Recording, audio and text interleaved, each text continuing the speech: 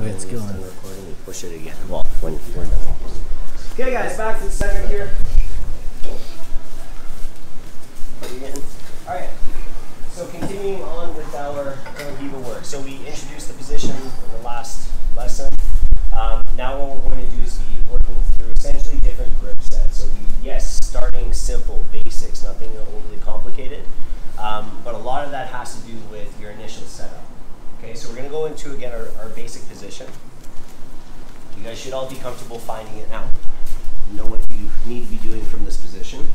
Again, our basics for right now, more defensive minded, ankle grip, and then just our near side sleeve here, okay? So, one issue that some of the guys in the afternoon were having is when they were working on their sweeps, they were pushing too much at the hip line, and that was stunting their ability to extend the person's leg or, again, block them effectively from stepping. If I'm blocking the hinge point at the hip, his knee line can still step forward. I have a lot of control over where his torso is, but ultimately he can still move his foot, okay? If I'm blocking at the knee, it's a lot easier to actually stop him. I have more leverage too to make him step, okay? So just keep that in mind. So we want to be looking here. All right, so we have our basic position. So we're going to go for our tripod sweep. This isn't our white belt curriculum, but I want to make sure we touch on it quickly. This is just a really good initial attack. See if your partner is paying attention. That's a big thing. Just balance check them really quickly. All I need to do, make him step, and I'm going to switch my feet. Very key detail though, never put my hook behind first, because now I have very little control unless I know how to use my reverse delahiva. So come back. So I kick, so he steps. Don't overdo it though, because I need to be able to latch. Foot to the hip first, toes pointing out, so it's a nice strong plant. This way he can't move in on me, he can't pass my guard, as I then catch the back of his knee. So everything pulls. I pull his foot, I pull his knee, I pull his sleeve, but the main source of the sweep is the extension on the hip. I'm pushing that hip back. And like anything, if I push with my butt on the floor, it's only leg power. If I bridge and push, you're gonna get much more power and you're gonna lift effectively. So small push, foot to the hip, hook behind the knee, elevate your hips, although it's not necessary, and then pull everything else. Falls. Maintain your grips, hands to the mat. My other foot that was hooked behind the knee is on the floor. I'm in the position to do technical stand-up. So I float, chest down to extract my leg. A lot of people find this a little bit awkward. They're so desperate to stay straight on with their partner, and they're like, Ryan, how do you get past this leg? I get hung up. It's just because you're not turning your chest out. Turning your chest down, it's really easy to set your base and go right into my partner's leg. Okay? Now, little detail, as I mentioned in the white belt curriculum, he pushes, he switches his feet. Ideally, for the tripod sweep, he wants this sleeve because I can clear this foot off, which just resets him into the position, which is why, for me, I don't really care. I'll go with this. It still works. I just have to be fast. That's it. So again, if he has this, it's harder for me to then clear that foot off the hip, which again, this is the main source of the sweep. Okay? So you guys can work that if you want, but it will take you out of the grip set that we're using, which is again, the Achilles and this first near side sleeve, direct sleeve grip. Okay? Push, foot to the hip, hook behind the knee, push and pull, technical stand up, and then my partner starts with this. Okay? So that's 1, 2. Quick reminder. That's cool. Where'd you go? Okay, it's on already. Hey guys, back here. So like I said, the push on the hips, the real one, like obviously you're gonna go into this fast, you just go ahead and do a quick clutch kick. You're not gonna be messing around. The big thing though is don't overdo this kick and then you're like have nothing. But also if he's too close, like I have no range, like I have no actual power to go anywhere. So I do need to elongate him a bit. And then again, it's just fast. Boop. Make him fall. But this foot on the hip and that clutch foot is going to be the important one. So, moving on. Basic entrance.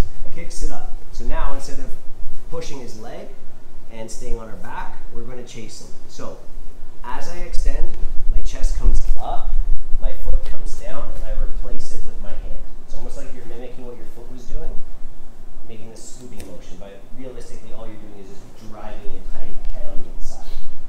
Now from here, this position, this is where like all the variations in sweep start to occur. Since we have this sleeve grip, we're running with this one. So I pass it to my inside hand. effectively, when you get this, it's essentially a done deal. Okay, if you can maintain this grip, he's essentially swift. If you're worried like, oh guys, pulling super hard, yeah, you may pop your grip, and then you grab the belt instead, you go into a different variation, right? Or you just re-attack this, or you go for this. There's lots of options. But if you're worried about your fingers, if he starts to pull just slowly, you can kind of see here, like I'm getting blocked. Like I'm not going to have my hand snap all the way back because it's basically being pinned against his body. So the best you can do is straighten your fingers. Okay, it still hurts, but he's straight. So once I get that, grab light side lapel as high as you can. Because effectively what I'm trying to do is put him into a front roll. I want to turn his back to the floor. This will work. I mean, pretty much anything will work. I can even grab on the same arm, but this is the best grip you can get. So this foot's still on the mat to be giving me power.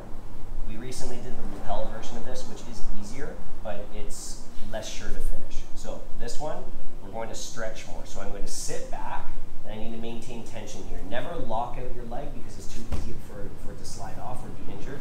Slight bend, it's more about the tension that you're creating with this leg, okay? So I stretch back, and then now I'm just going to look towards the front side and tip them over. Now, commonly, you'll follow that momentum. If you're new, you'll end up doing something like this, trying to hunt for mount, but you can see I get all tied up here. Instead, to reset, back off and go to side control. So look for your cross face first.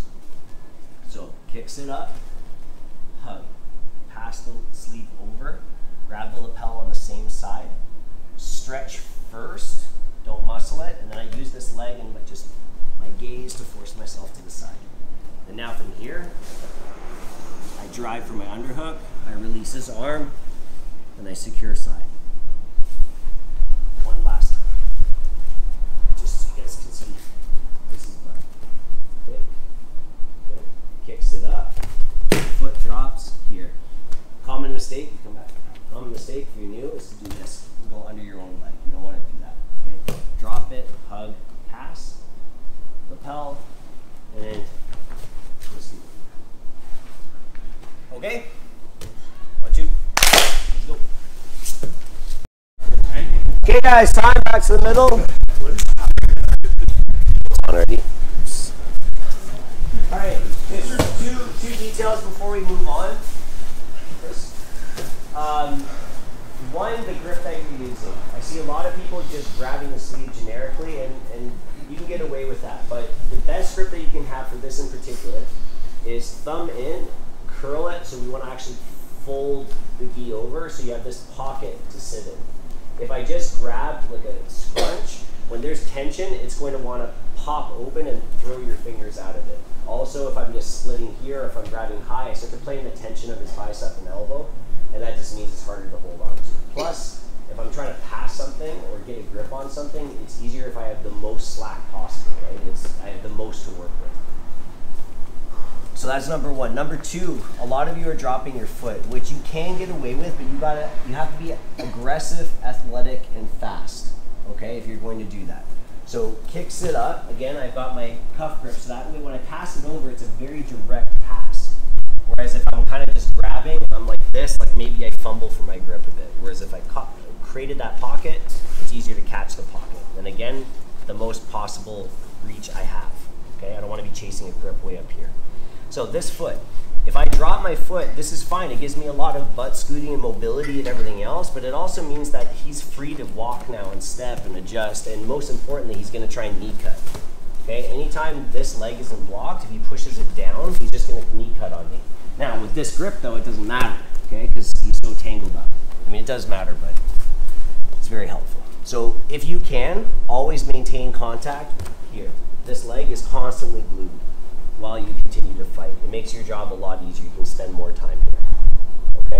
So, with those details being said, we are going to deal with what happens if you lose tension here. Maybe you over pushed, you lose it, or more likely he clears it. And you notice how by getting this sleeve too, it's really, really easy it's really difficult for him to actually reach. He'll use his elbow, maybe, but he'll probably go with a cross-side hand, okay? Now, if this happens, don't freak out. You can try and put your foot back on, but realistically, you weren't hanging out here. You have initiated. So don't freak out. Continue with your sweep. Pull him down to the mat and maintain your grip. So he'll knee cut on you. He'll probably end up in this posted position here. So a lot of people end up here in the scramble. All I need to do to finish this, so long as I still have his sleeve grip, is to knee him in the butt. So it's not a strike. I'm just going to bump him with my thigh forward. Then I let go of the lapel and I come up. I mean, realistically, I can keep it and just muscle it. And then just start to treat this like a half guard finish and just run him over. Okay? So again, partner on top, you're just going to clear the knee. Whistle for him. To the knee. Kicks it up. Get all your grips. He clears. Continue. Try and drive his face into the mat. And then when you land here, not over his back. I'm not trying to kick him. Okay, just bump him. That takes his weight off of you. And just run home. Okay, often, if you just do this and flow through and just continue your momentum, just do a little bit more wheel speed, he'll sort of just collapse in it. Guys have to be pretty aware to stop this.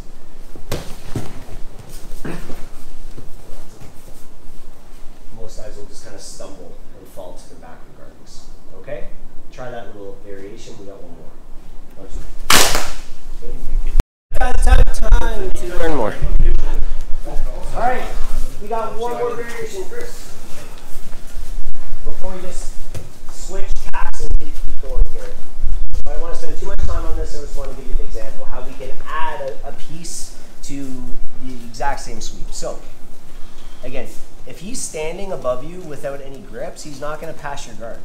Like there's literally nothing he can do. He has to engage with my legs, okay? So, engage with the legs, that's where your grips start to come in, okay? So, kicks it up. When I get to this point here and I pass the sleeve over, instead of, if I want to guarantee that I'm going to complete my sweep, what I'm going to do is a slight hip back, and then I pivot in for a butterfly hook against the shin. So my knee pointing the opposite direction, basically matching my elbow, and then my foot's a nice hook here. Now I can keep this, but ultimately now I'm going to do a bigger sweep. So sorry, Chris. So fall down and then just kick over your head and just toss to that. Okay, Chris exaggerated that quite a bit, but more likely he's going to fall here. So again, kicks it up, get your sleeve grip, hip back to reset. Again, we can do this with this here. It's a much stronger sweep because you get that power of your leg to actually affect his base a bit more too. Okay, the hardest thing is just hipping in and throwing your foot in. The biggest thing is don't lean back to try and give yourself space. You actually have to like fall forward to get that pivoting right. Okay, and this is where that foot's going to drop in, but like I said, this is a more aggressive version of it, and you need that mobility of having that foot down. Go back up, kick, or keep it down and try and kick too. It does open up the counter a bit more. All right, guys, give that a real quick try. 1, 2. It's like 2 minutes. That wasn't long to work on it, but we got to get this last one done. This kind of rounds out the basics of this grip set. So we're just going to single leg as a response to his reaction. So his first reaction there was I was trying to go for the sweep, but he clears my foot and he tries to knee cut. I bump him, and then I just gave a little bit more of an advanced option. Get that butterfly hook in. You can use that to ensure the sweep occurs.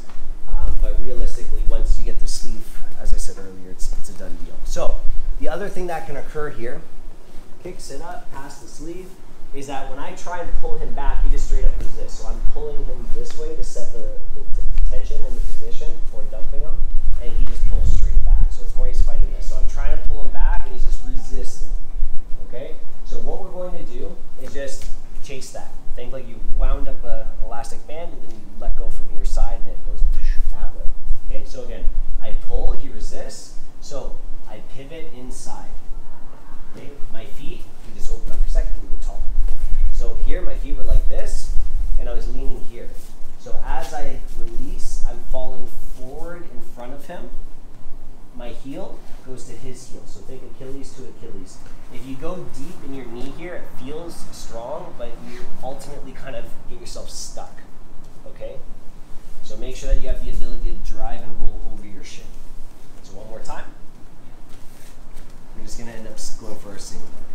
Kicks it up, past the sleeve. I try, I feel the resistance. I fall forward. Now from here, the most important detail with any of these single legs from De La Riva, don't go up, go through him. So don't try and stand up to your feet. It's too heavy, all of his weight's here still, and he's still probably reacted back now. So I bulldoze him.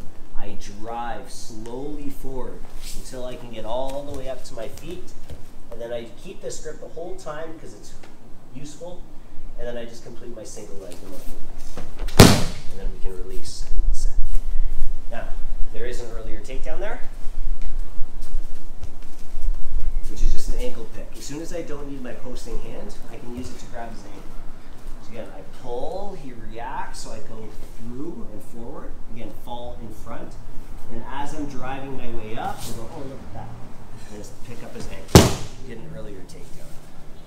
Or, we think technical stand-up, I drag my hip back aggressively, but I need to be putting some weight in. This isn't my go-to, but it's definitely the fastest of the options here.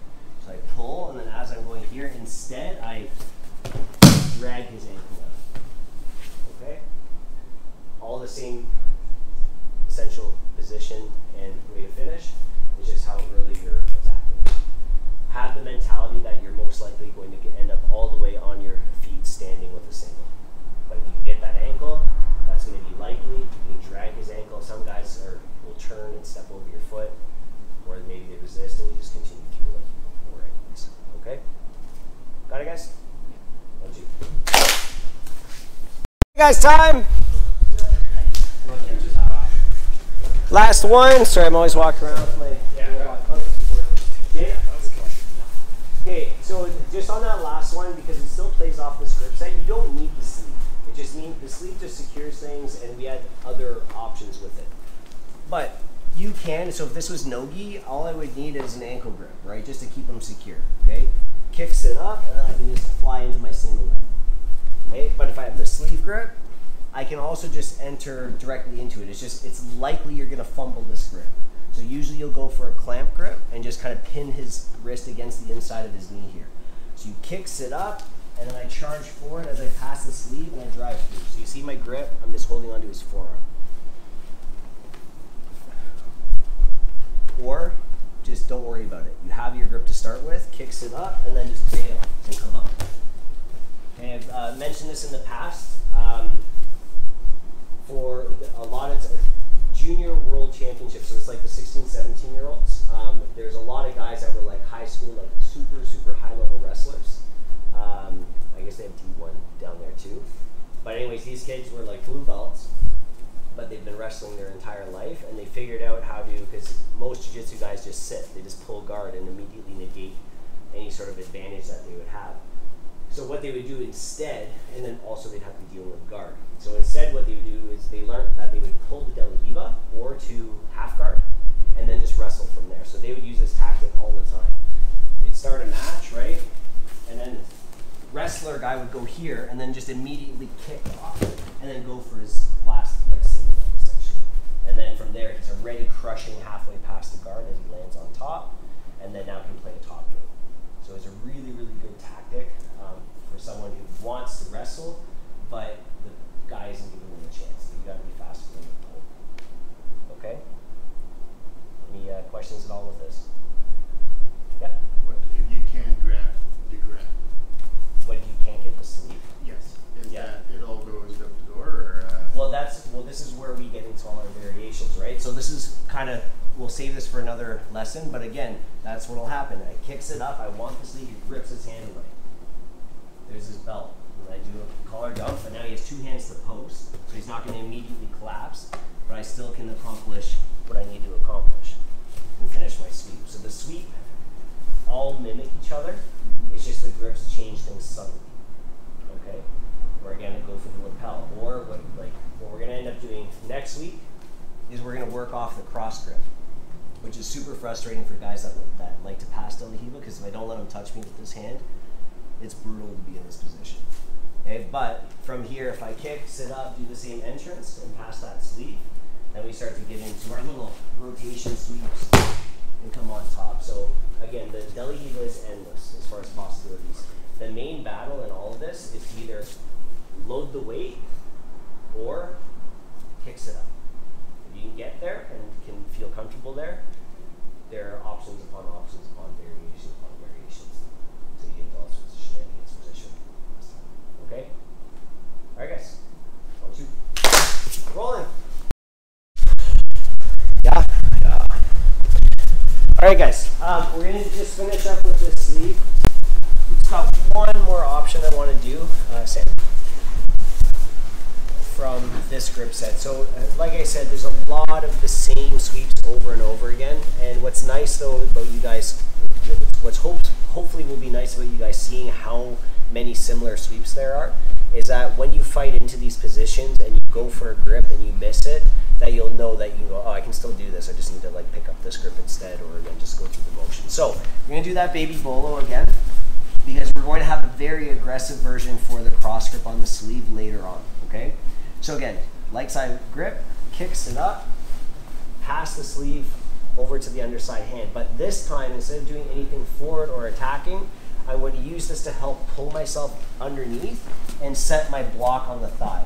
My hand is free because I passed the grip to grab, and now if he wants to turn back to me, even if I let go of that block here, this grip is doing a lot of resistance, okay? But obviously if I can get my foot in, it's better. So feed the other butterfly hook in, pull yourself underneath. At this point, let go of the sleeve, do your extension, and take it.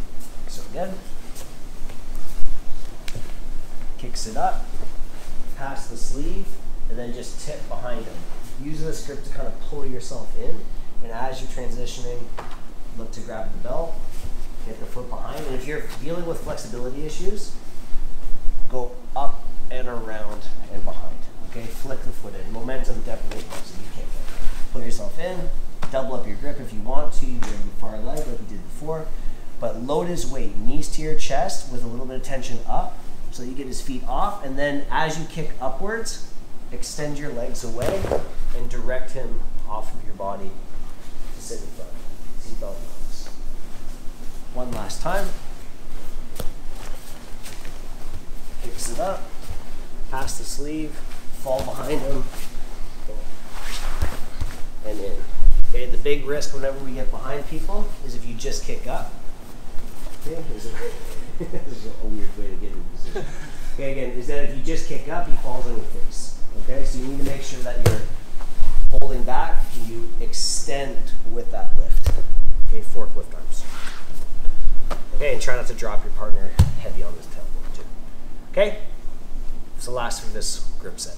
1, 2. Let's go.